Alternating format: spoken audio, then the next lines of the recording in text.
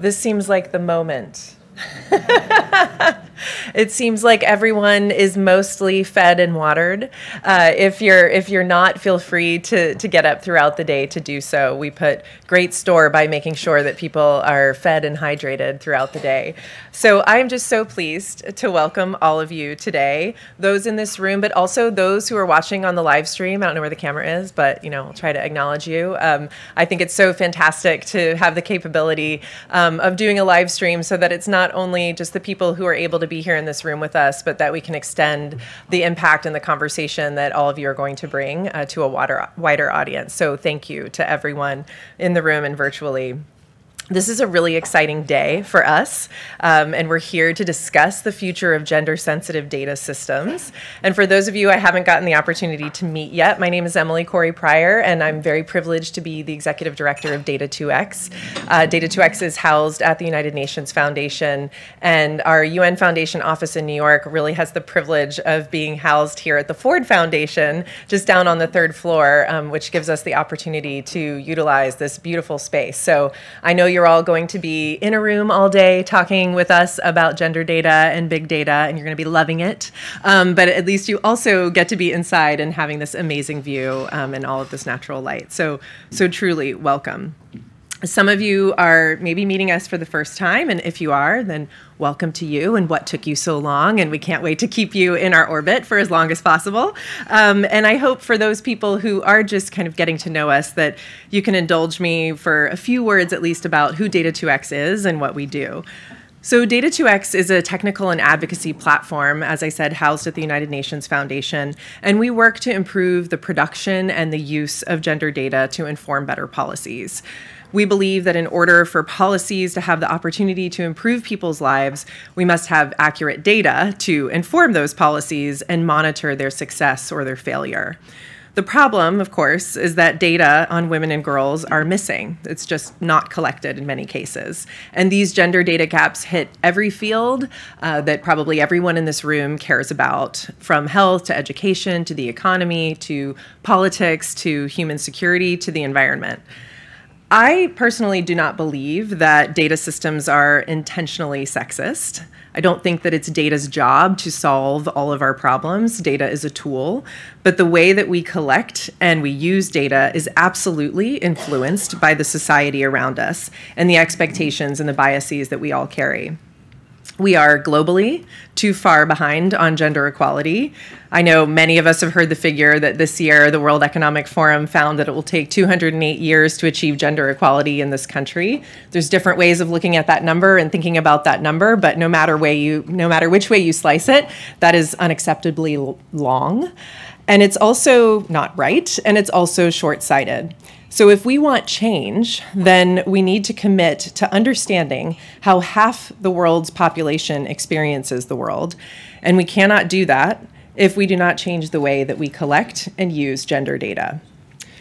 In this era now of digital data that we're in, the pace of data collection and analysis and application has increased exponentially, and the risk has also increased exponentially. So we need to ask some crucial questions about who is involved, who benefits, how are these new data systems being built, and what are the ways in which those systems tie into decisions with a serious effect on people's lives. We have to intervene now to ensure that emerging data sources are wielded to fill the gender data gap. The data is used to work towards a more gender equal world. Today, part of why we're so excited and everybody on our team is so excited is that this marks the culmination of 5 years of work on big data and gender. It's really since the inception of Data2X that we've been working on this. And it was something that we saw really as a gap even in our own understanding. We were looking at policy relevant data and trying to understand how official statistics and official data sources could be changed and improved to have a better and more full picture of gender. And we, of course, were aware of all of the new potential that digital data could offer, but we weren't really seeing a lot of work on how digital data could be utilized for answering gender questions, and that's really what motivated us to kick off this work 5 years ago. And so the first thing that we did was to establish whether or not big data sources did have the potential to address key knowledge gaps on gender. We put out a paper on this a few years ago in 2017. I encourage you to go read it, but if you haven't, I'll just give you the headline, which is that it does actually have the potential to answer some key research questions. And then we launched a challenge to a broader community, because the point of Data 2X, the point of what we're trying to do is that it's not only about, us, this tiny organization trying to lead the charge around gender data and all of the great organizations that have come along the way. It's also about instilling an interest and an enthusiasm and excitement in the official statistics community and in the data science community to really take up this charge, to say it is unacceptable that we lack the answers to these questions and we have to do something about it. And so we put out this challenge and we had this amazing response from so many different research teams around the world. And as a result, we were able to support some really great projects, some really great research projects. And so we're so happy to be showcasing this cutting edge research that our partners have done. This spans 29 researchers, 20 institutions, and 8 countries. And each of these projects has performed a dual purpose of not only adding to the body of knowledge on their respective topic areas, but also pushing the boundaries of social and economic analytical techniques to derive insight. You'll also see that the projects span a diversity of topics, including urban mobility, financial inclusion, street harassment, education, access to technology, women's paid and unpaid work, and attitudes towards violence against women. All of these topics, this multiplicity of topics and of people who are working on this, attests to what I think is the important fact that gender data is not a niche subject. It's not a subset of the wider data system, but should really be the bedrock of any high-quality data system, whether that be deliberately collected by public bodies or passively generated and curated by our interaction with technology. Representativeness is a key quality marker for any statistician, and when the lives and experiences of vast portions of the population are not included, we just can't consider that representative. As an advocacy platform, it's really our privilege to be able to look to new horizons, to identify risks and opportunities, to either correct for or proactively prevent gender bias from becoming entrenched in data systems. We also want to ensure that data is used to answer the right questions. So it's not only thinking about what data we have, but it's about going at it from the perspective of what are the questions that we try to answer and what is the information that we need to have in order to answer those questions. And so one of the things, and you'll see some material about this, I think, over on the side, but we've really been privileged to have a partner in this event, the Gov Lab at NYU. And alongside partnering with them for this event, we are also partnering with them on something called 100 Questions, which is trying to do exactly that. So starting from the questions we want to answer, instead of only talking about the data we don't have, saying what are the questions we want to answer, and then how do we get the data to answer those questions. So I think throughout the day, we'll have an opportunity to interact with colleagues from the Gov Lab at NYU and to think about how this community of practice, because make no mistake about it, now that you're all here, you are staying ours, and you're going to stay engaged with us in the best possible way. So I think there's really a lot that the people gathered in this room can do to support that initiative, and I hope that you will do so. We've really, as we've done all of this research and as we've gone through these rounds of pilot projects and these proofs of concept, we now see that this wider community that we are a part of, the big data for social good community, the gender data community, is now under increasing pressure to scale up solutions that have been proven to provide insight. And this essentially presents us with an opportunity to ensure that these solutions and the data systems of the future that result are gender sensitive. An appreciation for both human rights and pragmatism would indicate that gender-sensitive data systems should be the way of the future, but experience from the past indicates that they will only be gender sensitive if we make a special effort and if we demand it. And so I hope that armed with the new insights that you'll hear about today, that you'll be demanding alongside us. We have the research, we know that this is both right and smart, and now we need to get on with it. So I'm really, really so pleased that you've joined us and look forward to having you stay on this journey. So I'm going to give you just a brief overview of what today holds. There's an agenda. Everybody has a really snazzy, fantastic Data 2X folder at your spot. And inside that folder, you'll see the agenda, so you can get a view of what's coming up. You will also see in there our report that is just coming out today. This has been a huge amount of work by several members of our team and all of our research partners who are here today. So I hope you'll take the time to read that, and we'll be digging into all of that content throughout the day. I have just a few housekeeping items. I know that everybody who's in New York has very hectic and busy lives, so I know that some of you hopefully will be able to stay with us all day. I also understand some people might not be able to. That's okay. Feel free to come and go. You can always catch up with us on the live stream later. I want to make sure for everybody in the room, you know, there's food and coffee and water and all sorts of things on the side of the room, so help yourselves. For those who need the restrooms, they're just past the elevators to the left, I believe. So please make sure to make yourself comfortable and make this your home away from home on the day. Lastly, I'll just say, if you're active on a particular form of passively generated data interaction called social media, and I'm assuming that many of you are, we are on Twitter, and you should be posting. We are using the hashtag big data for gender. So please just tag your posts and join the conversation online. So now I would like to invite our panelists to the stage for our first session. And so may I have you join me here? We have one panelist. We're using technology this morning, y'all. It's going to be awesome. So we both have one panelist who's going to be on the stage with me and one panelist who's joining us, hopefully virtually. Are we a go? Okay, great. Let me move over.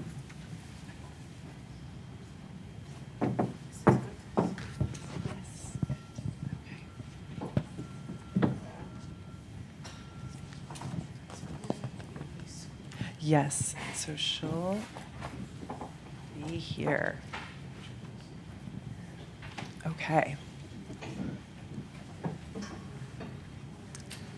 Great. Let me just give a chance for people who were coming in to be able to get a seat.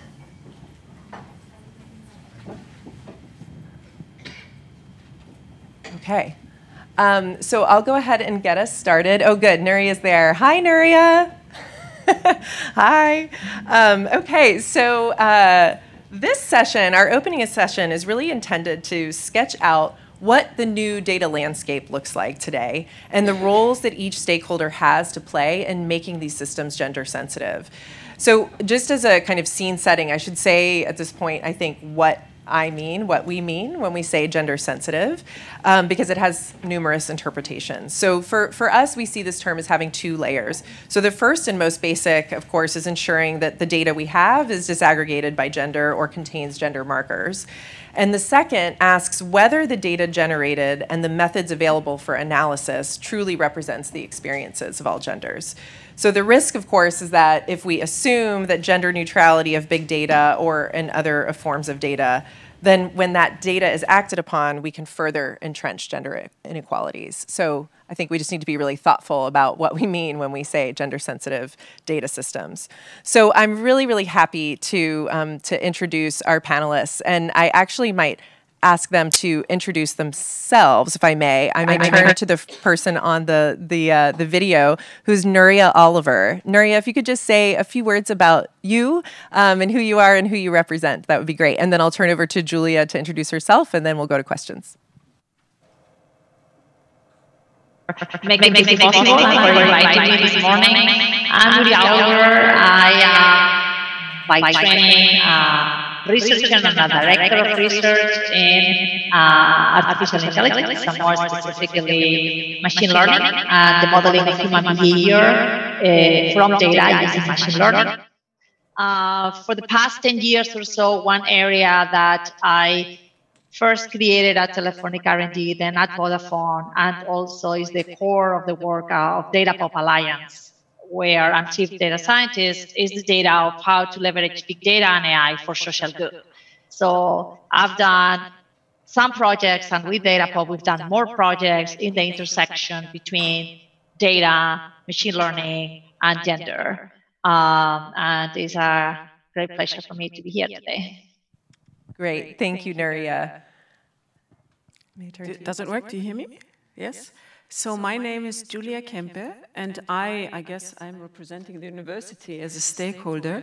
So I am at NYU, and I am the director of Center for Data Science, it's called. It's an interdisciplinary center at NYU that was established 6 years ago that has joint faculty. So the idea is to have faculty collaborate across areas on all aspects of data science. So it has faculty. We're currently 16 joint faculty. It runs educational programs. It runs a rather big master's program in data science. We currently have 300 students on the ground. It runs a PhD program in data science, and we also launched an undergraduate degree in data science this fall.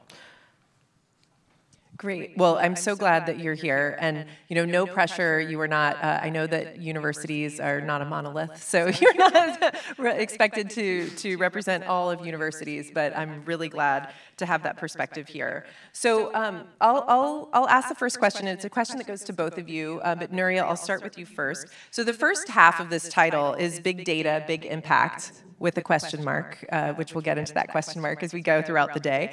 But I hope that you could elaborate a little bit for us, Nuria, on where you've seen big data have a clear impact and the potential that you see for big data to utilize big data for gender equality. Great, thank you. Well, that's actually a very big question you're asking me, so I'll try to be fast. I'll first talk more broadly about the intersection between big data and, I would say, social impact or positive social impact or public interest, because big data and impact could be also, commercial impact or, economic impact, and not necessarily is positive for everyone in society, right? And then I'll talk about the specifics of gender. So in the context of data, machine learning to analyze the data and sort of like social good, I would say this is a world's movement for the past at least 10 years when the availability of large-scale human behavioral data has been possible.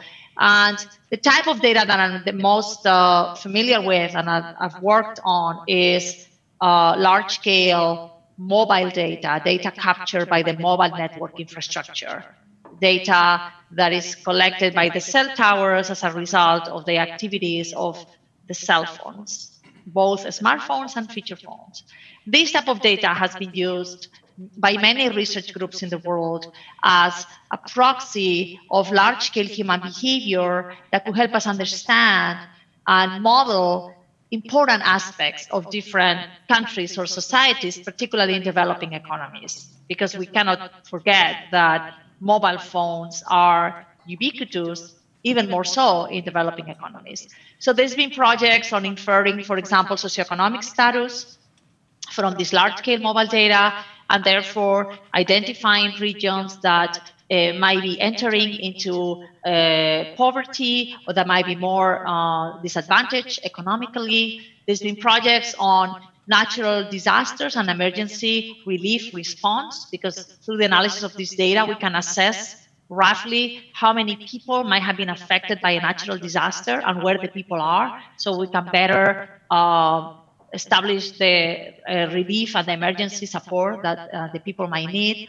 There's been projects also on public health, particularly for infectious diseases and pandemics, flu, Ebola, dengue, malaria, Zika, and in fact, we've done projects on malaria and flu and Ebola, because this type of data enables us to model large-scale human mobility, and we know that an infectious disease doesn't become a pandemic or doesn't spread if people don't move. So understanding human mobility is very important. So these are just some examples of areas where this type of data has impact and has been used for the public interest and for social good. When we look into gender, from my perspective, the intersection between data and gender is at least threefold. So first of all, as you mentioned already, we could use big data as a tool to better understand the realities of women worldwide, and to better quantify and identify gender inequalities. So if the data is a reflection of reality, and if we are able to distinguish between the data that corresponds to females or to women versus men, then we can better understand what is the reality, of women, something that we haven't had, access to until now. This is a very promising area, and we've done work, for example, on identifying the differences in the behavior of using mobile phones between men and women, or detecting financial inclusion projects, where through the data we can identify differences in gender and so forth. Having said this, one of the key limitations that we need to be aware of in this first line of work is how representative the data is of the underlying reality, because we are finding that the data many times has biases, and those biases, unfortunately, have a negative impact on minorities, including women many times. So what we think is reality is not really reality, because there is this bias. The second line of work is on using big data to train machine learning algorithms that are used to make decisions that impact the lives of all of us. Decisions regarding medical diagnosis, or insurance, medical insurances, or judicial sentences, or credit scoring, for getting access to credit, or immigration decisions. And what we are finding, again, is that while the goal is to have better decisions than human decisions, because we know that we humans are subject to conflicts of interest and biases and greediness and tiredness and all sorts of,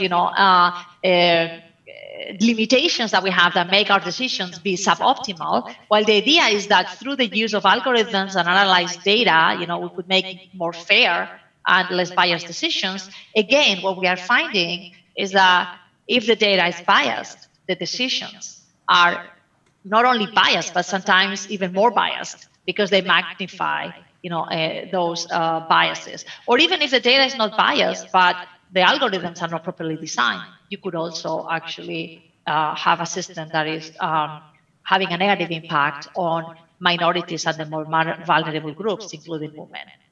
And the last intersection between data and women is thinking of big data and AI as an industry.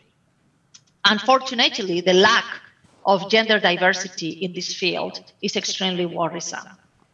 In many computer science departments in the world, there is barely 10% of females. And we talk about the data economy. We talk about an industry of, only in Europe, almost like $1 trillion, and worldwide, much more. And we are talking about the fourth industrial revolution and how most of the new jobs are going to be jobs in technology. And at the same time, we have a field that has no gender diversity, where there is no representation of women, where women are possibly also going to be more affected by automation than men, because many of the jobs that traditionally women do are jobs that are probably going to be automated or semi-automated. And also we have a massive loss of innovation.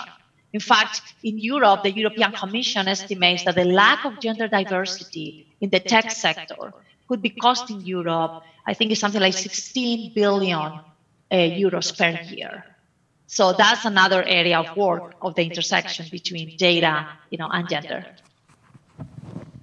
Thank you, Nuria, for laying that out so clearly and so beautifully, and also showing all the work that still needs to be done.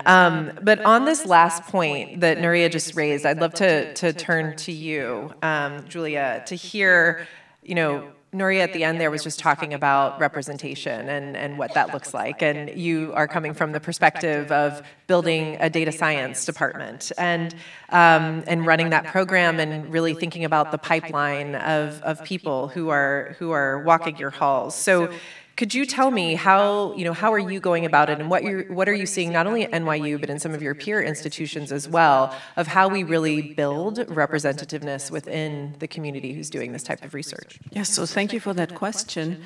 So while I agree with Nuria that the perspective could be bleak. I am actually more optimistic in that field. So what is happening at the universities is that data science is viewed as something new. So it's not computer science, it's not statistics, it's not mathematics, it's all of it together, but it's a new discipline. And as a result, I observed this now. I just actually returned from a leadership summit of leaders in data science across the US. And uniformly, what is the case is that people start building these new institutions over the last 5-6 years with a mandate to create something new. And that's a very big chance to change the culture, because often the representation is, there are no women, so women don't come, or, the same is true for minorities.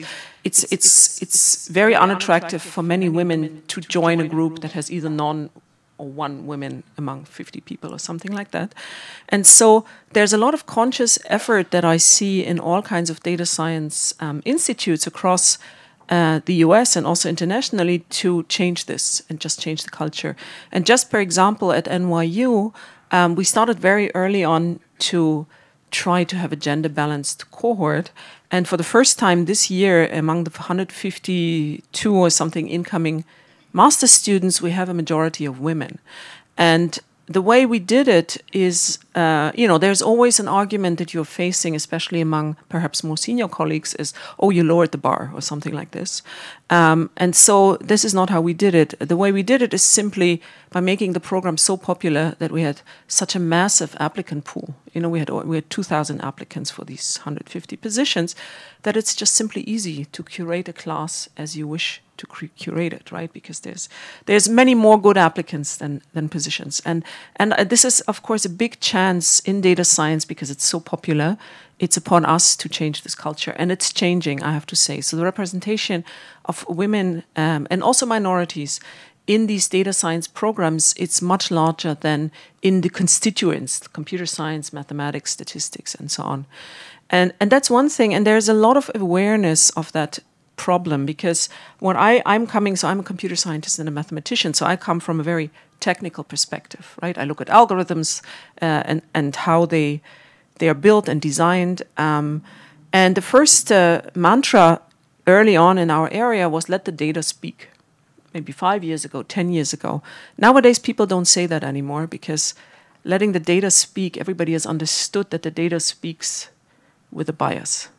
And it's particularly important, I think, in the development of new technologies, where there's a lot of image recognition, translation, transcription of text. All of this relies on massive amounts of data, which is actually a huge challenge to get. I mean, a very important task in that area is to create these data sets. And what do people do in translation or image recognition? They just take all the data that's available. And particularly for translation system, you must have tried this. And that was something that people are now very aware of. But just as an example, right? You take all the language data and then you try to build an engine that translates from English to Hungarian. And Hungarian happens to be a non-gendered language. There's no he or she. And you start with a sentence, he is a nurse, she is a doctor. You run it through Hungarian, you run it back, and what comes out? She's a nurse, he's a doctor, obviously. Why? Because that is how the data looked like. And so I think there's a huge awareness now in the community in data science that the data is biased and the algorithms are biased. There is now a lot of work showing that a standard algorithm that simply does some sort of classification will always misclassify on a minority set. That's just known. And so there is now a lot of work going on to try to make algorithms be debiased. But for this, because often the data is, okay, we can label it with gender, and that's a very worthwhile endeavor. However, often gender comes in as a proxy. Whatever, height, like medical data, right? Women tend to be shorter than men, right? So height is a proxy, for instance. So sometimes we're trying to debias the data, and we're not aware of the correlates of gender data. And that also applies to minorities and all these other things. And I'm pleased to report that there is a lot of awareness of this. And because there is a large number of women now in that field, especially the young generation, and they now go into the workforce and they're aware of this, I'm actually rather optimistic that there's a big push for change and a big impact. What we also do a lot is we build ethics into the curricula. And when we say ethics, it's largely about biases and, so all our graduate and undergraduate programs, and that's not just NYU, that's really now across the data science community, is building in either ethics modules or, standalone. We have a standalone required ethics course. And when we say ethics, it's all about bias and gender and, policies and discrimination and all these things. Great, thank you for that. She very helpfully skipped along to kind of the next theme that we were going to talk about with both of our panelists. So I'll turn to you first, Nuria. But one of the things, and if we have time, I think we'll probably have some time for questions, so we can open it up. But Nuria, if someone doesn't ask about this during the questions, would love to hear some more examples, not only of some of the bias that you've observed in your own work in data, but also some of the methods for combating that bias that you and colleagues have been working on. But for now, what I want to go to is thinking about, we're talking here about building the systems of the future, right? How do we build the data systems of the future? And we all know that there are going to be various, legal, ethical, regulatory building blocks that are going to need to be a part of this. And so I'd love to hear from both of your perspectives. And Julia, you started talking about it a bit from the university perspective, but what are some of those building blocks that we need to start putting in place right now in order to really ensure that there's a place for people of all genders to participate in and benefit from the data systems of the future?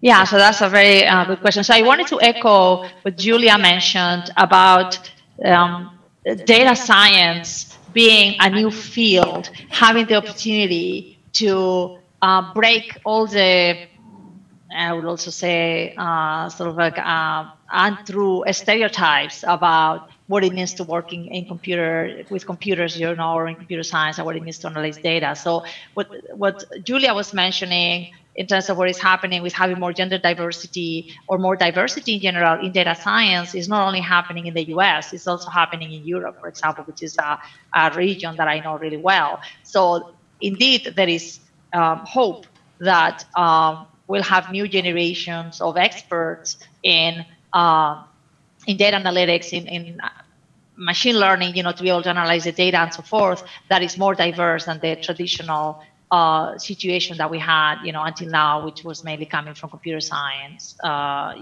degrees where still there is a lot of lack of gender diversity. And then you were asking sort of like what can we do to improve the situation?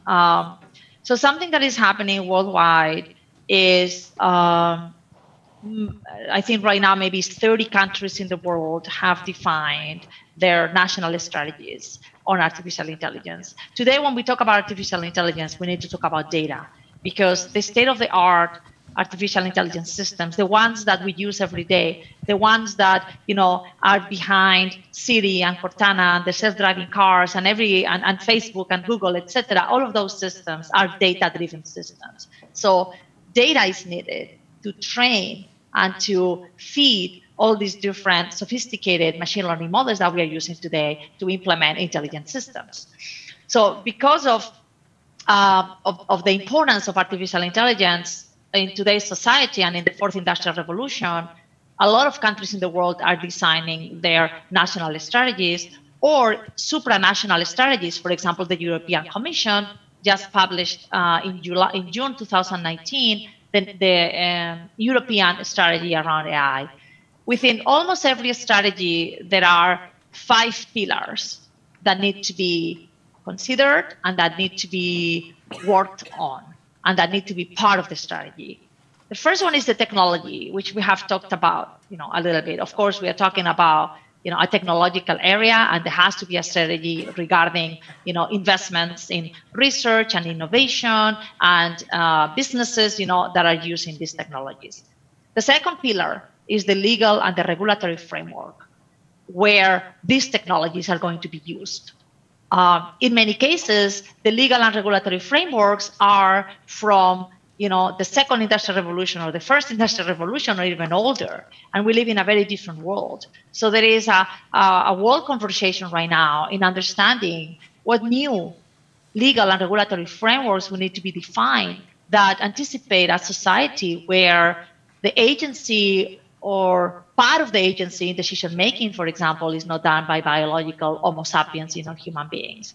For example, in the European Commission, I'm a member of a high-level expert group called Business to Government Data Sharing, where part of the conversation and part of the report that we're going to be publishing in the next couple months is going to be about a potential, a discussion on the need or not for a new regulatory framework to enable the use of data for public good from, the governments and public institutions. The third pillar is ethics. And Julia mentioned it. It's not just in the national strategies, it is also in the university degrees, and increasingly so in companies.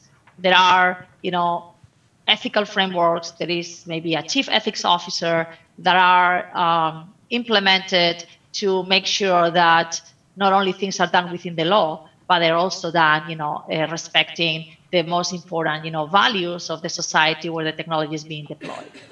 Having said so, there has to be an oversight in place for these ethical values, because otherwise you can have a very nicely defined ethical framework. You can have a figure of a chief ethics officer that has no power, and then you can do whatever you want and just let it be sort of like an image, superficial thing that you do to improve your reputation, but actually has no actual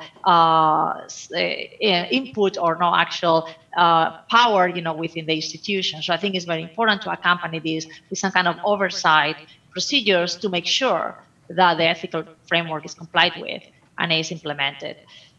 The fourth pillar is the social pillar, is society, is education, is what we need to do to be able to make sure that no one is left behind, including women and minorities.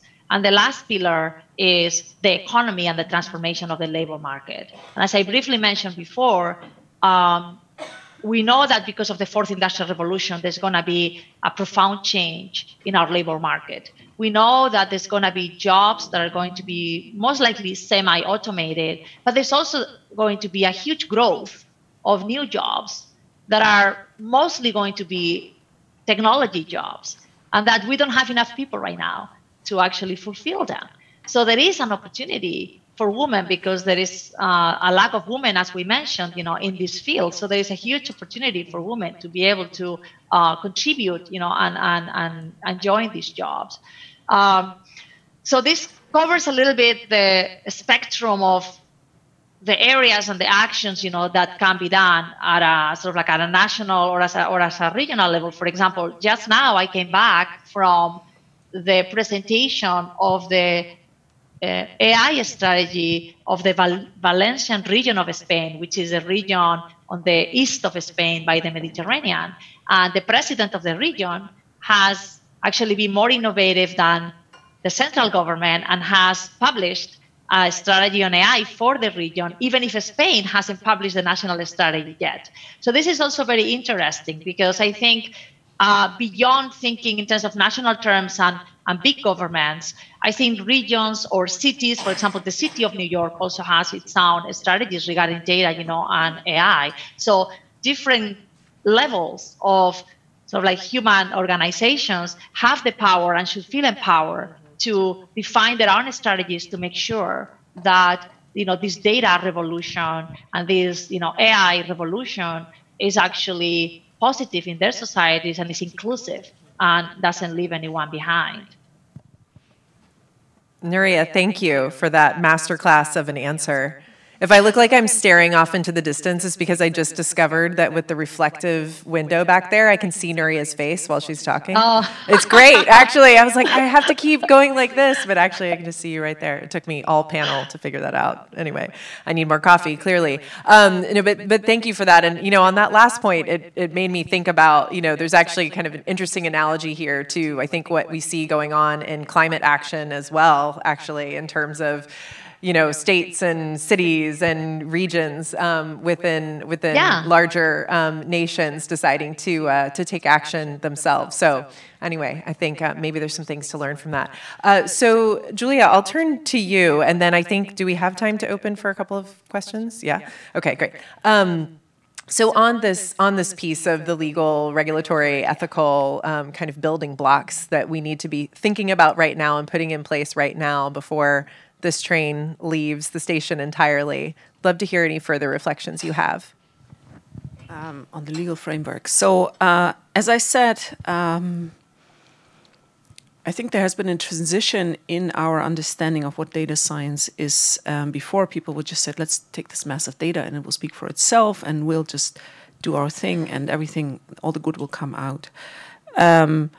I think now there is more and more of an understanding that even at the lowest level of taking the data and preparing it to enter whatever system or an extraction of knowledge or anything, there is a process which either biases or debiases the data. I mean, it's literally how I prepare the data is half of what answer I want to hear still.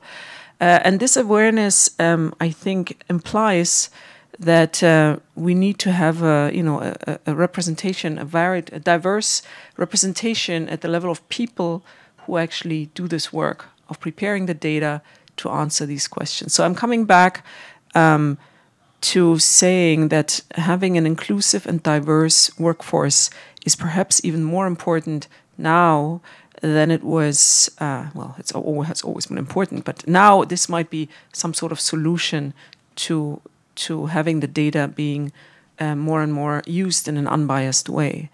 And in that sense, we need also an appreciation of diversity. So it's interesting, my personal experience, I have worked in between. I had an interlude in my academic life where I worked in a hedge fund and there were 2 women and 52 men. And it worked okay. I mean, I didn't even realize so much what the issues were, and we made money. But then I came to NYU, where there's a lot of effort made to have a very balanced leadership group and group generally. And I started appreciating the efficiency of diverse groups.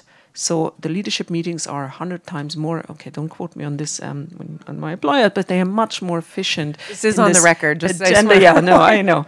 I feel there's a much more efficient consensus building and solution finding in diverse groups. And I think we had a pre-discussion before this meeting.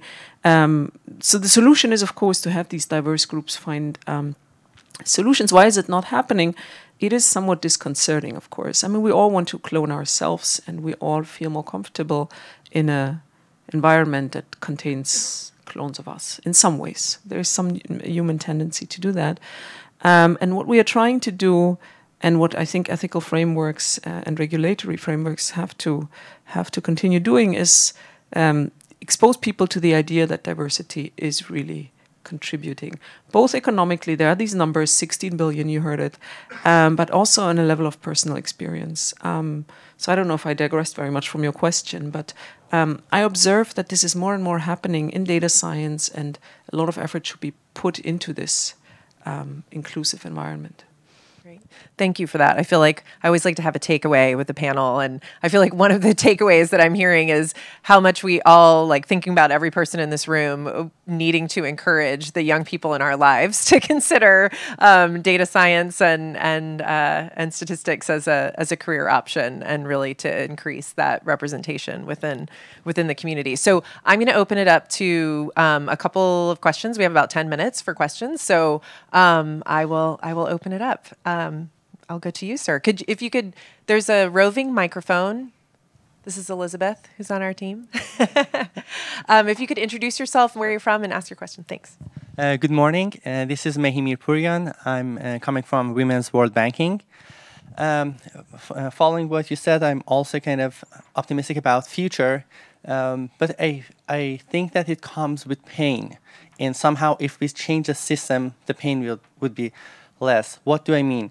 Many of the things, let's say in academia, for example, whatever you want to do, you need recommendation. And if you're in an environment which is mainly dominated by men, we think everyone is good. However, we know there are biases there. So that recommendation should come from someone who has bias. So those are obstacles. Okay, we know that there are more women in technical expertise these days. However, so that's why I say the future is bright, but it comes with a pain and it's kind of slow because there are so many obstacles that are not based on your expertise. They're based on subjective opinion of a person that may be biased. So how we can overcome those obstacles? Is that for me? A simple question. Is that for Julia or Nuria? Both? Yeah. Okay. All right. So I can start maybe. This is a topic that I've actually studied for some time, and you're totally right.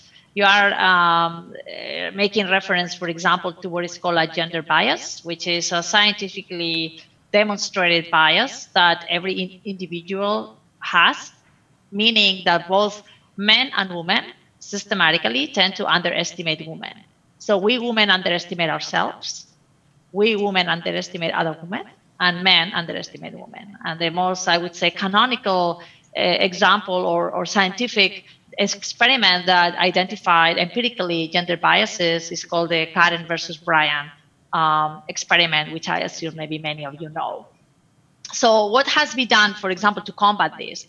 So something that the orchestras have done for quite a few years now is using what is called gender blind auditions, where when the candidates to enter the orchestra need to play in front of a jury, so the jury determines whether they're good enough or not, they decided to introduce a black curtain so the jury doesn't see the gender or anything else of the musician, and they only hear the musician. So they're only evaluating the music the musician is producing and nothing else, about them. Of course, having this level of gender blindness is not necessarily possible, in many fields. For example, in the research field or in academia, is very difficult because you have all your papers and then the papers don't have the names on it. And in fact, sometimes I feel that maybe I've benefited from the fact that my last name is Oliver, because I think many people think I'm a man because they think that's my first name, even though it's my last name. So that's definitely an issue. Another issue that you alluded to regarding the recommendations is if we apply this gender bias to ourselves, women, and I'm generalizing and I'm speaking sort of like in very general terms, we women tend to take fewer risks and sort of like apply ourselves less likely than men to promotions or to recognitions or to awards because we believe that maybe we are not good enough, even though, we might have the best curriculum, of all the applicants. So what some institutions are doing with success is every time there is an opening for a position of leadership, and some awards are doing this also, every time there is an award, they actually require that there is a diverse candidate pool.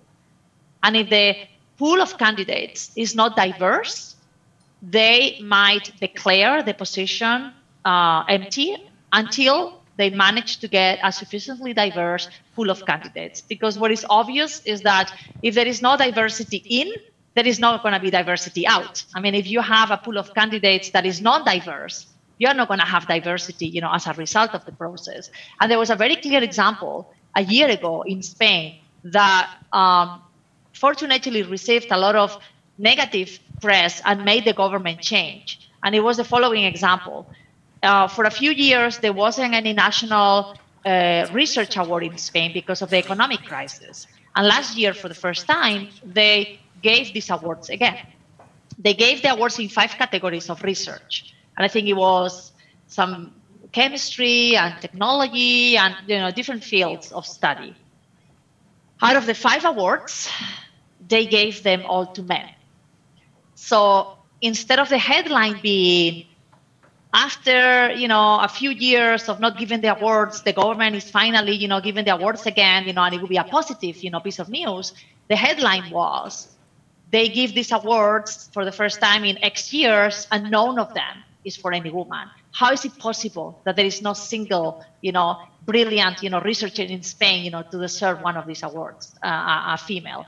So what they did for the second round of awards, which I think they were just given a couple months ago, was to make sure that the pool of candidates was diverse. Because the reason that they gave for not having diversity in the awards is because they didn't have any diversity in the candidates. 80%, I think it was, or more, of the candidates were men.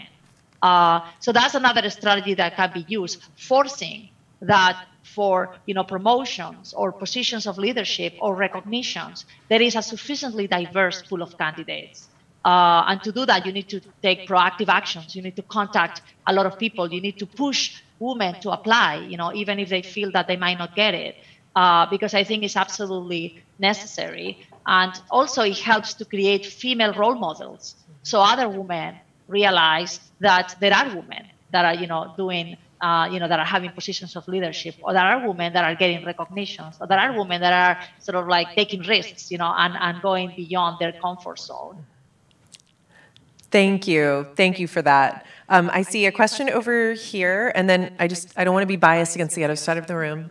And I see a question there. Okay, so maybe we'll do back-to-back questions, and then we'll go to answers.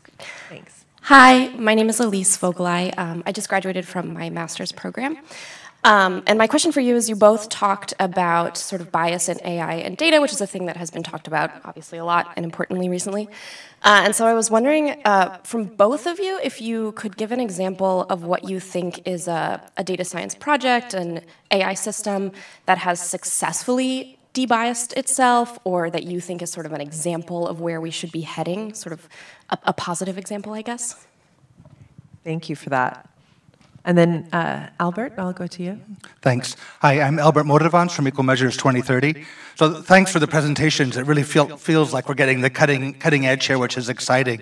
I was in, just a couple days ago, hearing Raymond Pryor speak from the Stanford Center on AI, and he was raising some of the same issues that you are around kind of the gender differences. And just to point out, the AI index that they produce has a number of these figures that they monitor on a regular basis. You can find it online. I was wondering if there were other kinds of data sources that could be used to kind of capture gender bias in AI on a more standardized or global level. And then secondly, I'm also interested in the social impact side, which was alluded to at the beginning. I'm having trouble, and maybe it's just me, but having trouble like finding where the center is, or where, I mean, kudos to Data 2X for bringing this kind of community together, but where do we look? Where do we find it? Is it all kind of buried in different sectors? Is there a central place where people who are interested in using AI for social impact, especially around gender inequality, gather or communicate? Or where can we find those kinds of places to meet? Thanks. Thank you for that.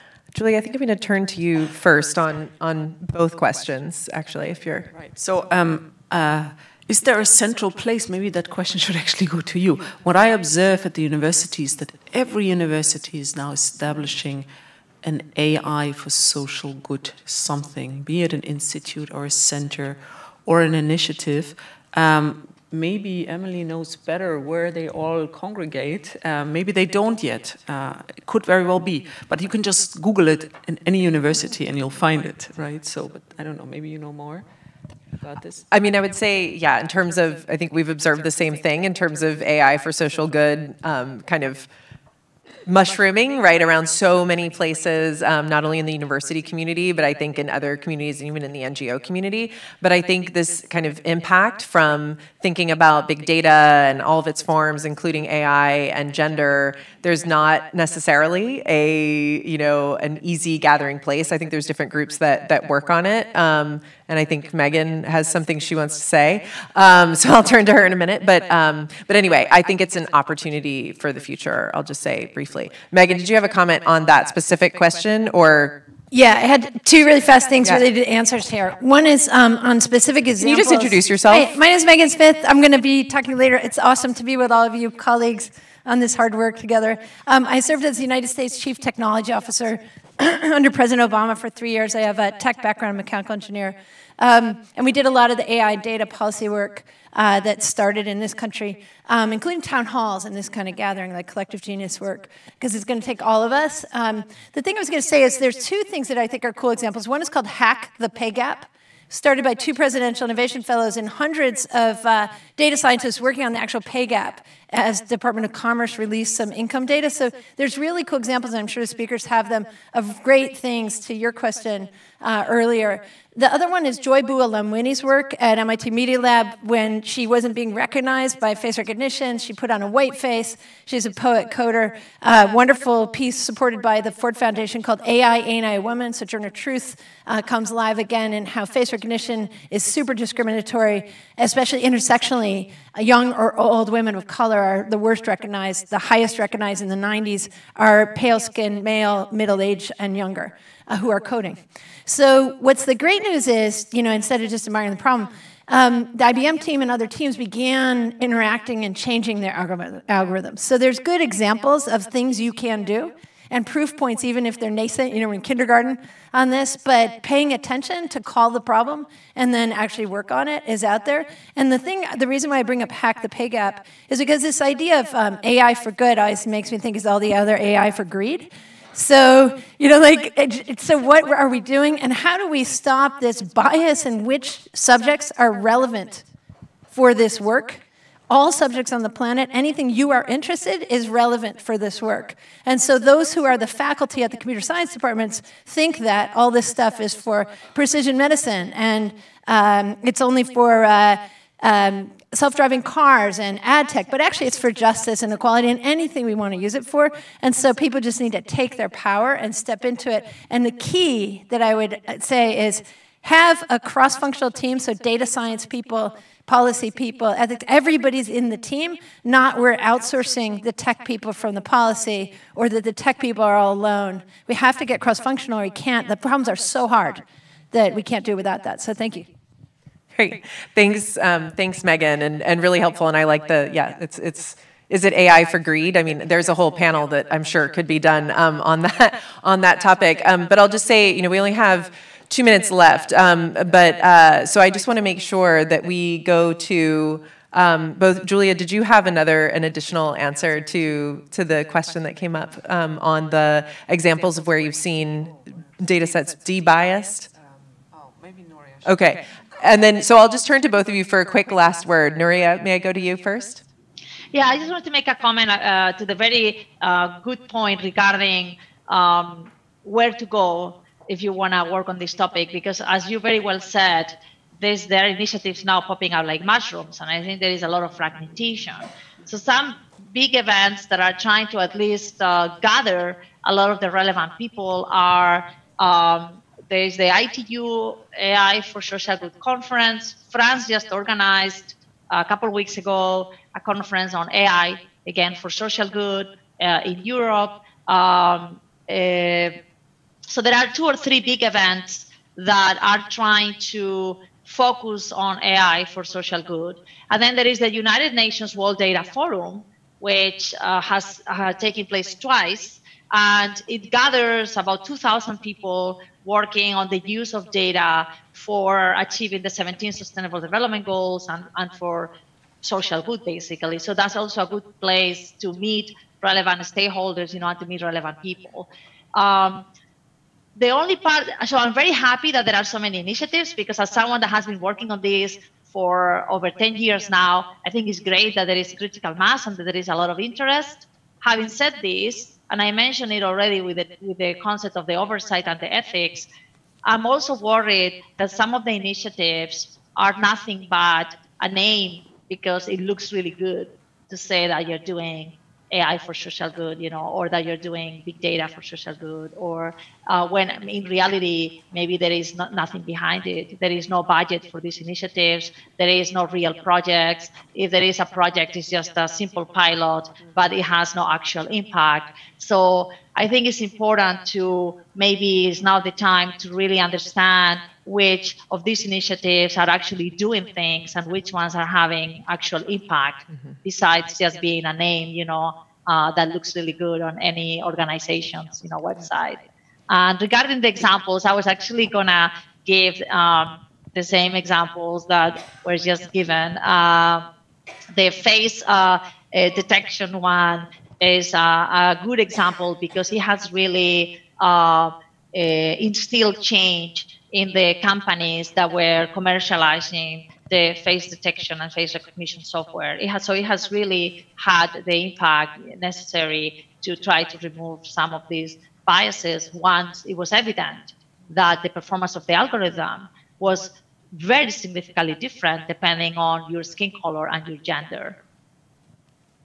Thank you, Nuria. Julia, I'll turn to you for a last word as well. Yeah, so if it's the last word, so I want to inject a bit of optimism into this conversation. I think over the last 5 years, I've observed a huge awareness of these issues to an extent where you really can't do data science at the university anymore without being aware of them. And that I think that's thanks to organizations and people like you and many others. And as a result, we really are now, and there's a lot of also technical development to debias algorithms. I mean, I see it on a daily basis. The translation systems have improved. I think my example might not even be true anymore. I think it's this interplay of representation, of having more and more women and minorities in the field, and this awareness that will actually play out well. I'm optimistic, but the awareness has to be there and the willingness to embrace this diversity. Well, I truly appreciate that comment and injecting some optimism. I'm also an optimist. I don't think I could be doing this job for as long as I have and not be a natural optimist and a pragmatist as well. And I think, I guess I just want to close on thinking about, and this is a point that Megan brought up as well, and that I think we've heard from both of our panelists in a way, but that it takes cross-disciplinary teams as well. When we think about diversity, it's not only diversity in terms of the representation of who's in a data science master's program, for instance, but it's also about how do we work together from both technical and policy perspectives to really make a change? Because if we're trying to change the systems ultimately, people need to understand and be able to see, well, what happens, what changes if this algorithm changes, what positive impact can happen? And that's, I think, really only going to happen if you can get technically minded people and policy minded people in rooms together and talking about that and thinking about that in a collaborative model. So I think there's a lot of work to maybe still be done, and it'd be great to think about with this community, how we do a more effective job of that as well. So welcome ideas and thoughts. But with that, I want to really thank Nuria. See your picture in the window that I'm looking at. Thank you for joining us online, and I'm so glad the tech worked, and really appreciate that. And Julia, thank you for coming to be with us and representing the university perspective. It's been truly helpful, and thank you to the audience as well. I'm very pleased right now to introduce for a short presentation my colleague Bapu Vaitla, who is a fellow with Data2X, has been with us since the beginning, and he's been leading this work on big data and gender. And I'm hoping he can come up now and present some of our findings from this latest round of work that will really kind of kick off some of our research presentations. So I'll turn it to Bapu.